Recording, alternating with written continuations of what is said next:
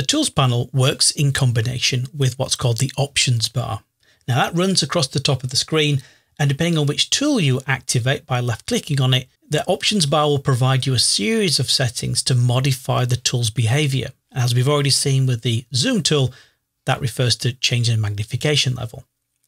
If I was to, say, for example, click on the Type tool, shown as a capital T symbol, it would then provide for us ways that we could modify the text appearance. So we could get options for font families, style, size, alignment, and the color of that text as well. In particular, when we come to create selections of our image, making edits to just the region that falls inside that selection, we have a series of modes. So we can create new selections, add, and then we can subtract from them, and ways that we can make the edge of those selections harder or softer as well. Just bear in mind that when you change from one selection tool to another, you will see very similar symbols at the upper left-hand side.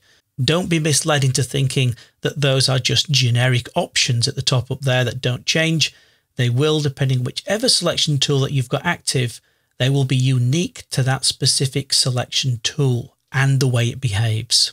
And that is the Options bar.